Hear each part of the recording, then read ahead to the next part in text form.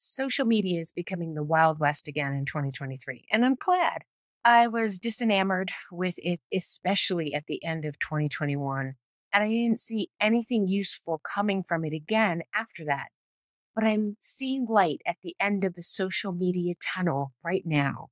So today I'm going to share with you how I'm perceiving the landscape, where I think it's going, and how you can take advantage of changes that are coming. Shout out to Jeff. Thanks for inspiring this episode based on a conversation that we had.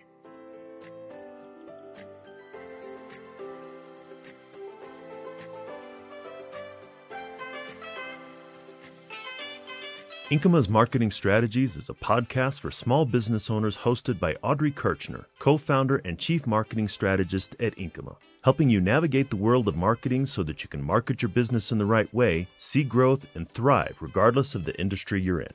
To learn more about Inkyma and what we do, ask a question, or schedule a marketing evaluation, go to the website inkyma.com. That's INKYMA.com. Listen to the show on your podcast player of choice, the Inkyma website, or the Inkyma YouTube channel. Just search for Inkyma Marketing Strategies and you'll find what you need.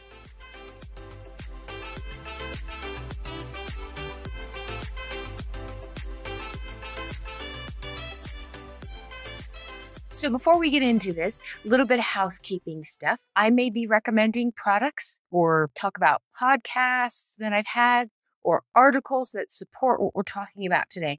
All of that's going to be in the show notes for the episode on the website on Inkyma.com, including a rough transcript. When I do recommend products, sometimes we are affiliate partners with these companies because we use these products.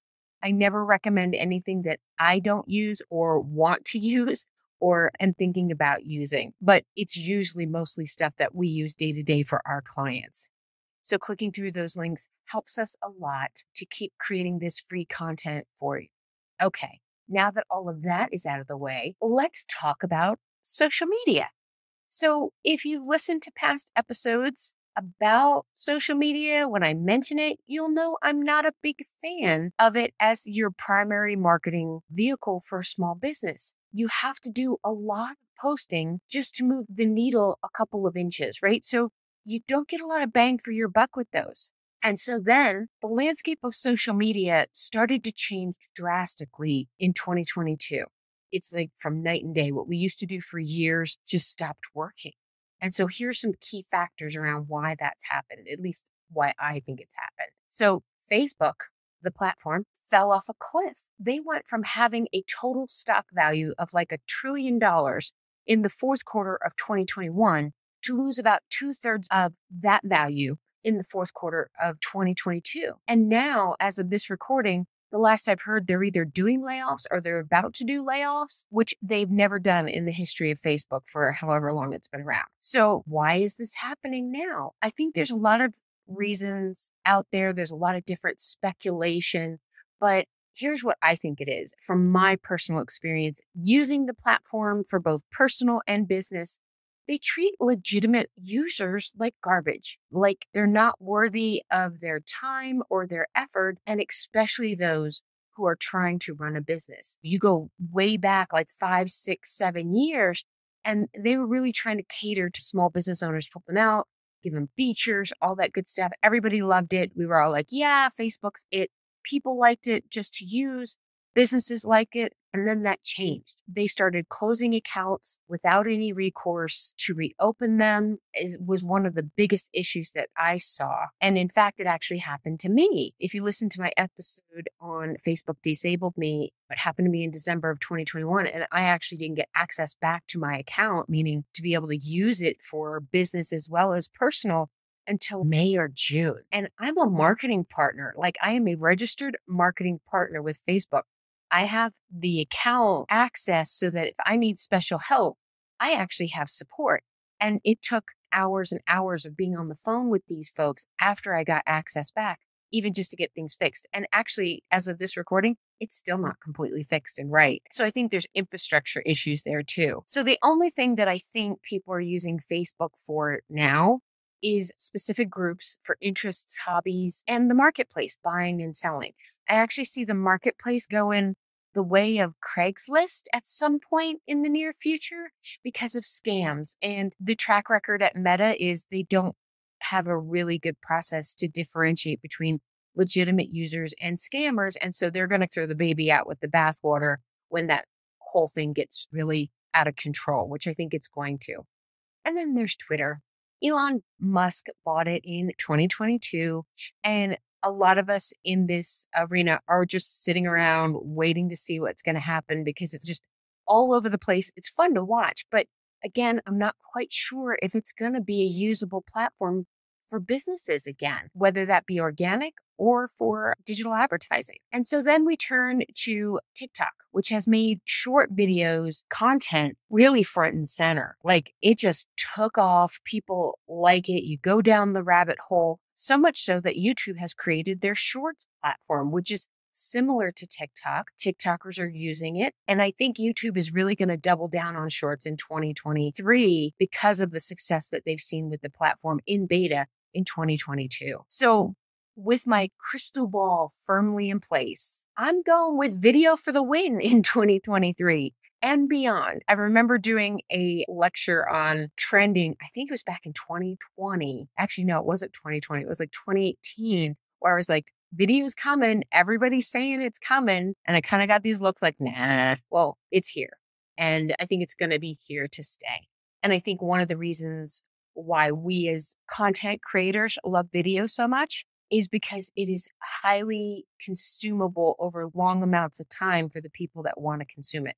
Most of us would rather watch a video than read an article. And it's because of the audio and the motion put together, which then creates this really sticky retention quality, which is very great for businesses. It's video, but then video where? Where do I put my video? And all of that goes back to the type of business you are and where your clients spend their time. Most people are on YouTube these days. They've got the biggest share of the market.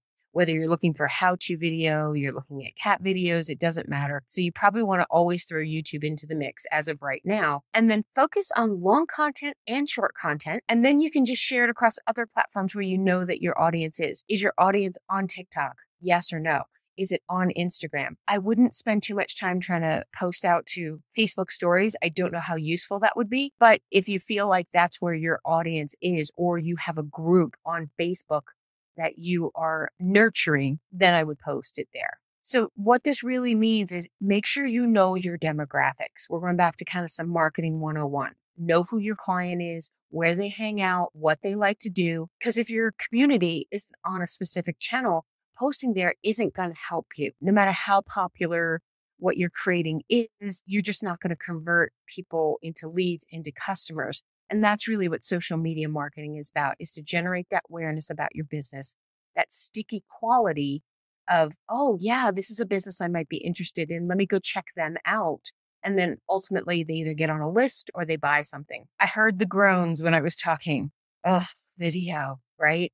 Video from a production process in the past has always been a very scary thing, like editing videos. We just got used to editing images and overlaying them with copy and other things. But like with the photography and the still work and the overlay, which went from hard to easy, video creation has as well. It's not as hard and daunting as it used to be. You don't need big fancy cameras, equipment, and you don't need this very highly detailed, hard to learn how to use editing software. Honestly, all you probably need is a smartphone, which you probably have in your pocket already, and Canva. Smartphone cameras are great, especially the iPhone. I don't have any experience with any other platform. I've been an iPhone user since I moved to smartphone years and years and years ago, but the quality of the cameras have gotten better and better. This is coming from someone who used to photograph professionally with a Canon, and now the Canon has been tucked away in a drawer forever because I'm like, my phone's right here. I like the quality. I like the size. It's really good. So video quality is just as good as the still image quality. So much so it's actually getting pretty good in low lighting, which always used to be the biggest issue. So don't feel like you have to buy a camera if you want to start shooting video. Also, the other thing that works really well is if you have an external video conferencing camera. for your desktop. So if you're doing a lot of Zoom video conferencing for your business, you could use that, especially if it's external. Usually the ones built into the laptop aren't so great, or to the computer. But like LG Logi series, they're really, really great. They were originally designed for gamers so that they could stream their games and show you themselves while they're playing their game. And they're pretty much under $100 typically. And even that is not necessary, having your smartphone or having a video conferencing camera, because you actually don't have to create video footage if you don't want to. And this is where the magic of Canva comes in. So Canva is not only the editing software that you can use to create video in any size, it also has a very large, unlimited usage stock library for video and still photography. You have to get the pro account, but the pro account is anywhere from $13 per month to $15 per month. Whereas if you have subscribed to a stock library in the past, they start out at $100 a month and it goes up from there. So you get the editing software along with all the stock footage that you could ever want, which is probably the same footage that you're paying $100 a month for. That's what I found, is like I would compare them side by side because I had multiple accounts open. And yeah, it's the same footage in one that's in the other. So go with Canva. With Canva, you can create those short format videos, the long format videos without being on camera. These types of videos actually do really well on both YouTube and YouTube Shorts and even on TikTok. I've seen them. They have a lot of views. They have a lot of followers. So you could use stock video with voiceover, or you could actually just have text overlaying it with the message that you're trying to send out. And then Canva actually has pre-built templates for the different size videos for the different platforms out there. So for YouTube, it has the standard 9:16 ratio format. And then for Shorts and TikToks, 16:9. And they have them all there. You just search for it. You can put TikTok video template. Boom, it comes up. And then you can do the same thing for Instagram Reels. And then, if you want normal formatted YouTube videos. Canva also has a feature where you can, if you edit a video and you've got it where you want it in one format size, you can turn on the multi-size feature and then adjust it for all the different sizes all in one place. So you can have it set up in all different types of formats, which I think is pretty cool. So let's say you do want to shoot a little video, but then you need some stock footage or additional still images. You can blend all of that together inside of Canva. You can upload your footage and then blend it in with stock footage and videos, and you can still be on screen if you want to. You can actually even record your video inside of Canva.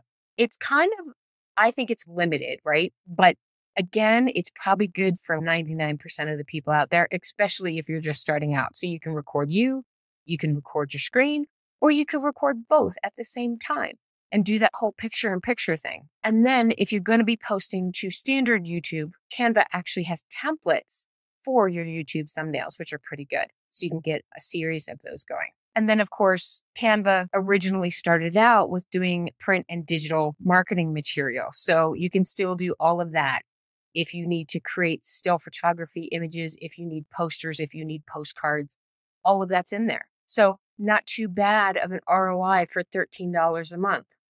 And all of it's unlimited. As long as you're paying your subscription, you have access to all of it and so much more. So I did a video on Canva and a couple of the features, as well as I did a whole podcast episode talking about all the things that I like about Canva. So definitely those will be in the show notes. Go check them out. So hopefully I've piqued your interest on where social media is going. So let's talk about what you need to do next if you want to get in and ride this wave to see if it's something you want to do for your business. So if you love the idea of video, but you don't want to do it yourself, you're in luck, right? Maybe you're like, yeah, I want to do all this, but I have no idea how to do it. Don't want to learn how to use it. Don't want to be on the camera. Don't want to shoot footage.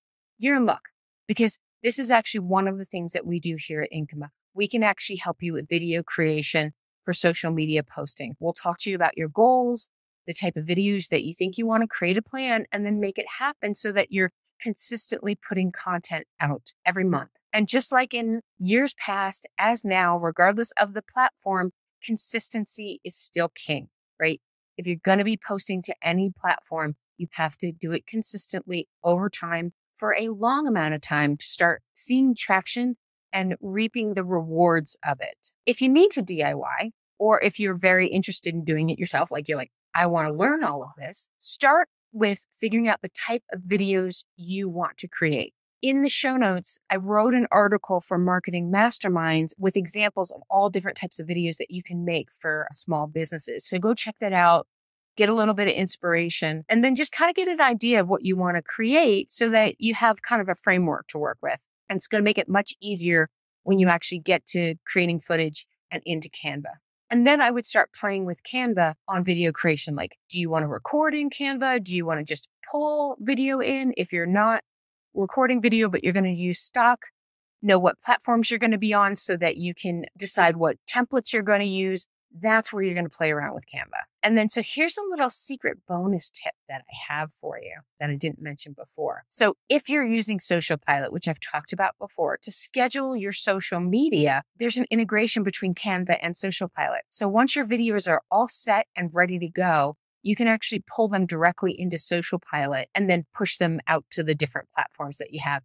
It is a time saver, especially with video, because to download the video from Canva and then upload it to Social Pilot will take a lot longer than a couple of images. And so the direct connection where it just puts it from one platform to the other is huge, in my opinion. Okay, so here are my final thoughts for you on this. If you've decided you are just not into video, you're like, man, this is a fad, or you just don't want to tackle it, right? You've got enough other stuff going on, something new like this, your brain's just not ready for it. It's totally okay. You don't have to create video to have successful marketing campaigns. You don't have to be on social to have a successful business.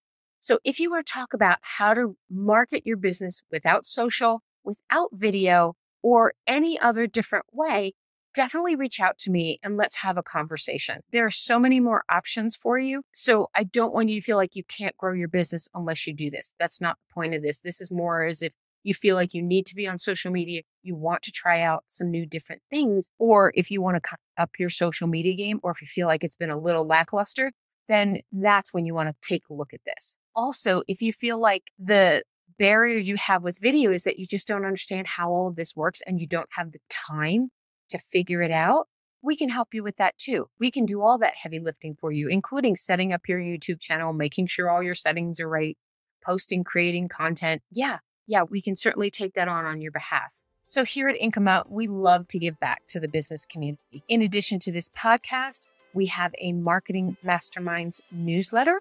So please go sign up for that because I share our how-to videos, some strategic videos, articles through there. And then I create like a little gift basket where if I'm featuring a specific video, then I pull out archived podcasts that support that video so that you really get a full picture of the topic that I'm trying to share with you. I've been creating a lot of content now, so I can actually bundle them together in a particular newsletter. So definitely go sign up for that. If you want to have a conversation with me about your marketing, about video, about how you hate video, or about how you don't like social media, you can schedule a 45-minute consultation with me and we can have that conversation. Go to the website, Inkyma.com. That is INKYMA.com. And click on the button to schedule a marketing evaluation and pick your day and time, and we are together. We also have a contact form. Go fill it out. You can ask me a question. You can recommend a episode topic. I love those. Anything that you need that you feel like, no, I don't want to have a conversation, but I would like to tell you something. I'm ready to hear it. So hopefully you found this interesting and useful for your business.